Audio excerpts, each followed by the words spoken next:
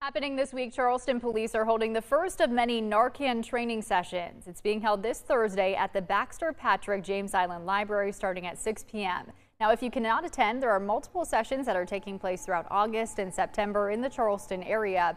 At the training, people will learn the signs of an overdose as well as how to step in during these emergencies and how to administer Narcan. Charleston Police say this year they responded to 151 overdoses. And from those, there have been a 22% fatality rate.